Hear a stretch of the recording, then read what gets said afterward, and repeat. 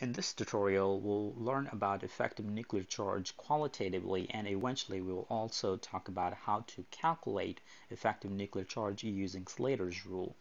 But before we jump into that, let's talk about nuclear charge.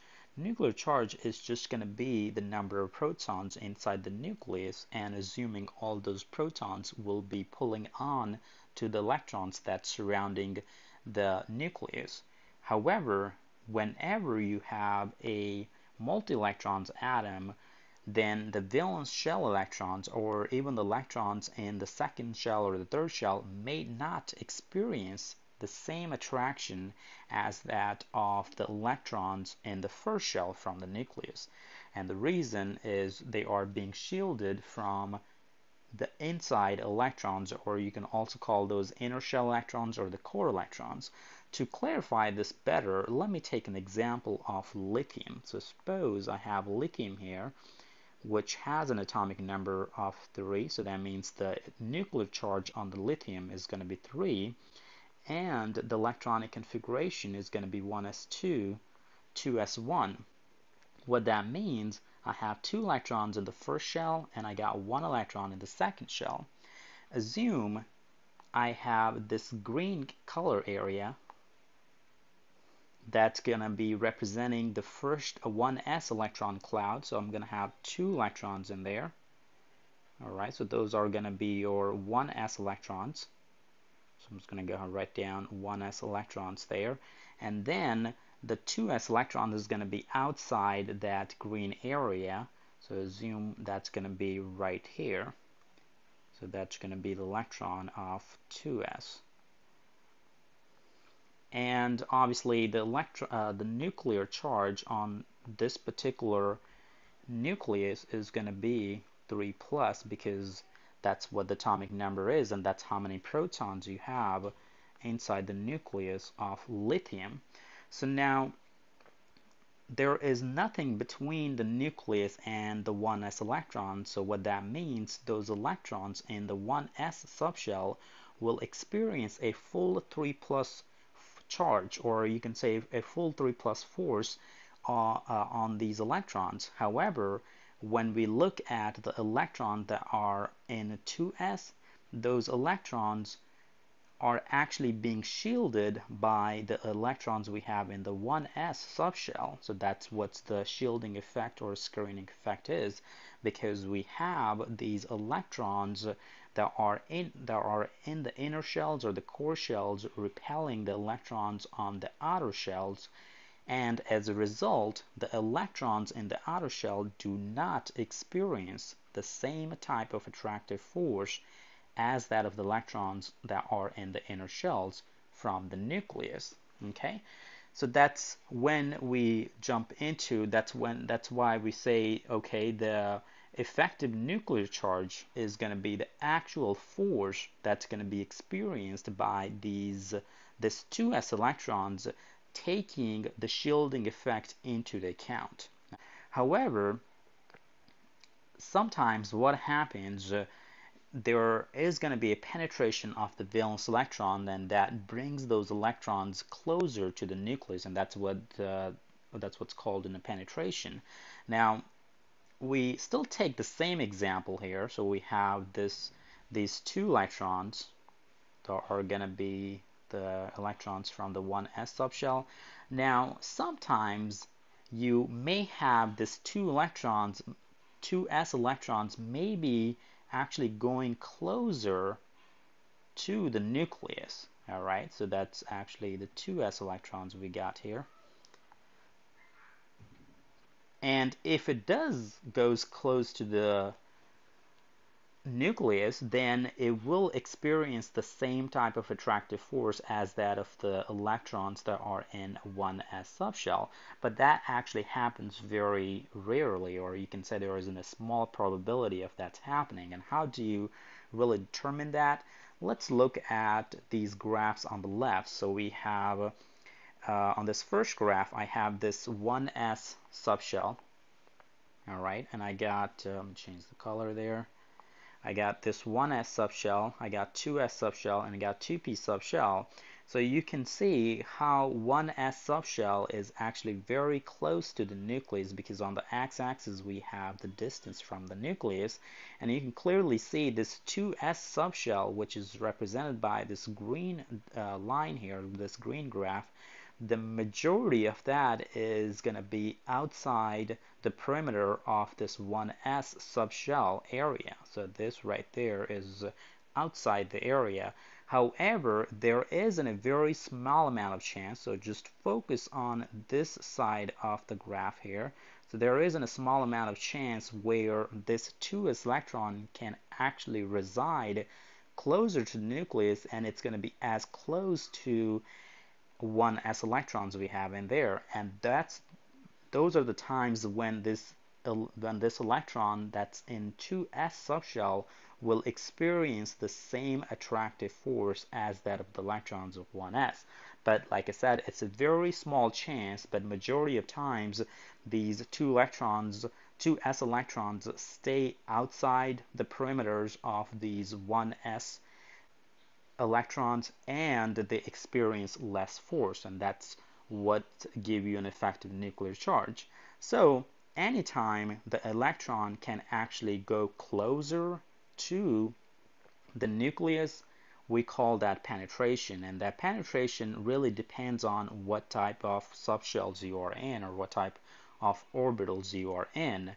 So usually the 1s obviously gonna penetrate the most here in terms of the penetration power, and then we have 2s penetrating after that, and then we got 2p, and then we have 3s, and then we got 3p, and then we have 4s penetrating, and then we got 3d, and so on, just how you fill in the electronic configurations. So as you closer to the left, you have a bigger penetration power. Well, let me take another example. In this particular second picture I have here, so this red one actually representing the 3D subshell. Let me change the color there. Alright, and this blue one that's with the dotted lines here represents the 4s. So we can clearly see here, even though 4s is actually further away in terms of the majority of the probability from the 3D, but there isn't a small amount of chance that 4s is actually going to be closer to the nucleus than the 3D. So that's why the 4s actually has a greater penetration power than the 3D. And when you do fill in the electronic configurations, and that's why 4s gets filled before the 3D actually gets filled. So the take-home message here is you want to make sure you know what a penetration is, and you want to make sure you know what type of orbitals or subshells penetrates more than the other ones. So when you're just looking at different subshells that has different n values, so these are going to be your n values there, 1, 2, then they follow this order where 1s is going to penetrate more than 2s, and which is going to penetrate more than the 2p, and so on. However, when you're looking at the subshells that has the same n values, then your s penetrates more than the p, and then your p penetrates more than the d, and d and f roughly has the same penetration power. So if I'm trying to compare the 2s and the 2p, the 2s is going to penetrate more than the 2p, and similarly if I try to compare maybe 4p and 4d, then obviously 4p is going to penetrate more than the 4d. So sometimes they ask you questions like, okay, why do you really fill the 4s before the 3d? And obviously we can talk about the n plus L rule and say the energy, that's the energy order we have in 4s and 3d, but the other reason is the shielding and the penetration. The 4s penetrates more than the 3D, so that's why it gets filled first before the 3D gets filled. Okay, now when it comes down to calculating, well, before we actually calculate the Z effective, I want to talk about the quantitative behavior of Z effective. Now, when you're going from left to right in the period, the Z effective increases. And the reason why it does that, anytime you have electrons in the same shell, they shield the same shell electrons less effectively. Like another way of saying, the core electrons will shield the valence electrons more than the valence electrons shielding other valence electrons. When I'm calculating the Z effective here, it's going to be Z effective equal to the nuclear charge, which is Z, minus S, which is going to be your shielding or screening constant, and that depends on which particular subshell you are really in, and I'll give you an example in a little bit. When you're trying to calculate the Z effective, you have to arrange the electronic configuration in this particular order. So when you arrange this in this particular order, you put the first 1s in one group, the 2s 2p in one group. So anything you have in the parentheses, that actually represents a group in there. So when you're trying to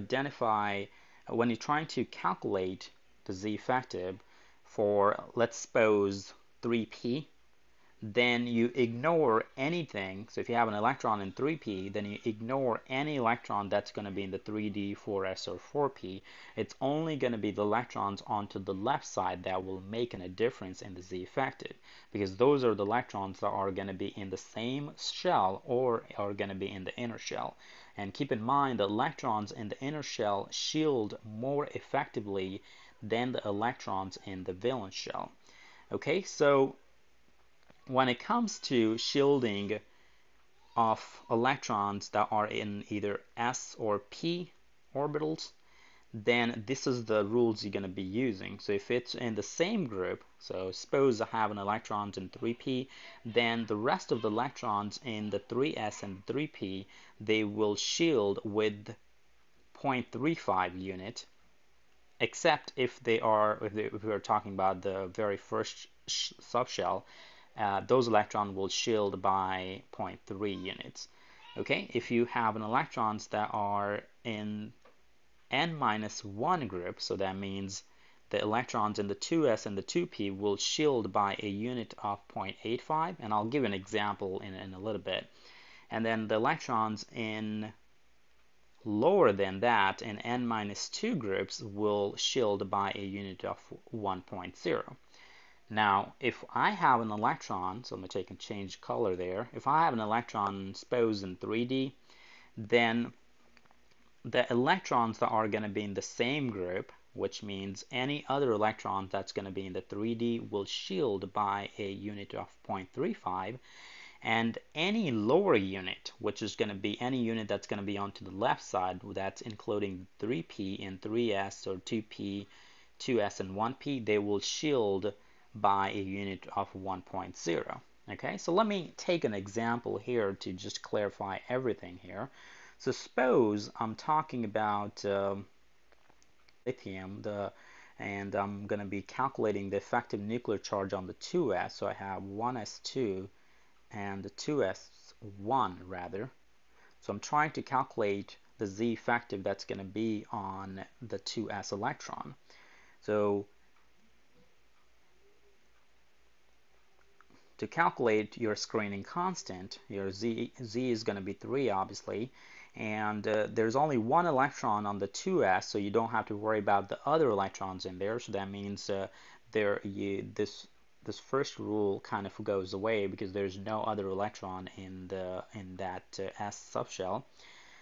Then the electrons within n-1 will shield 0.85 units. What that means, if I have 2 electrons in the 1s, then I would multiply this by 0.85, and whatever that gives you is going to be your Z effective. So 2 times 0.85, so that gives you about 1.3. And in the books they may just subtract the inner electron, which is going to be 2 as your screening or shielding constant, and that will give you roughly 1 as your Z effective. So that's just an estimate, and if you have to calculate the Z effective more corrective, then you would have to use the Slater's rule. Let me talk about maybe beryllium. So beryllium is going to be 1s2, 2s2. Okay, so I'm going to be calculating the Z effective on one of the 2s electrons there.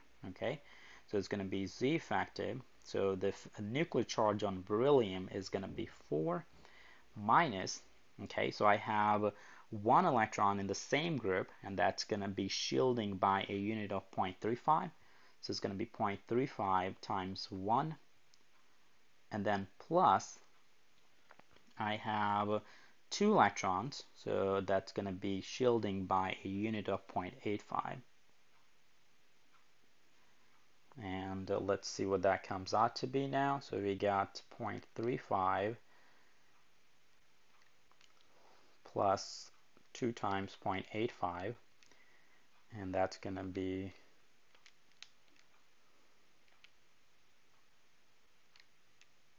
1.95. So you can clearly see, going from lithium to beryllium, your effective nuclear charge actually increased. So as you're going in along the period, your effective nuclear charge increases. And that's probably going to be the most important in those cases, because you will be using the Z effective along the period when you're trying to do the ionization energy, the atomic size, and all those things. Let me take an example of maybe one of the D electrons there. So suppose I have, I'm talking about maybe chromium. So chromium has an atomic number of 24, and it's going to be 1s2, 2s2, 2p6, 3s2, 3p6, 4s2. Well, chromium actually has 4s1 and 3d5 because it's one of the exceptions. So first arrange in the group that we're supposed to arrange according to the Slater's rule. So I'm going to have 1s2 here, then I'm going to have 2s2, 2p6 here, then I'm going to have 3s2, 3p6 here, then I'm going to have 3d5 here, and then 4s1 here. So that's how you arrange according to the Slater's rule.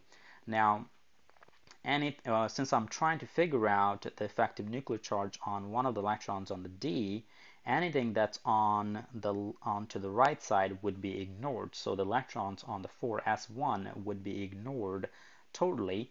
So when I'm calculating the Z effective here, it's going to be 24 minus, now when it comes down to finding the screening constant or shielding constant, so I got 4 other electrons in the 3D. So if you have electrons in the same group, they will shield by a unit of 0.35.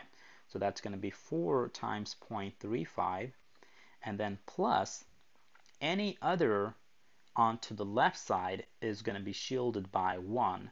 So that means I have 6 electrons here, 2 here, 6 here, 2 here, and 2 here. So that's a total of 18 electrons. So those 18 electrons will shield those 3D electrons by a unit of 1. Okay, so when I do this math, so I got 4 times 0.35, and then plus 18, that's 19.4, and that's going to be 24 minus 19.4 gives you 4.6 as your Z effective on one of the electrons of chromium. So this is how you're going to be finding the Z effective using the Slater's rule. And obviously remember the overall behavior of the Z effective along the period, because that's when it's more important. Down the group, when you're going from top to bottom, it's a different story because you got different shells being added, so your electrons are actually going further away from the nucleus. Alright, so if you have any questions on this, feel free to leave any comments in the section below.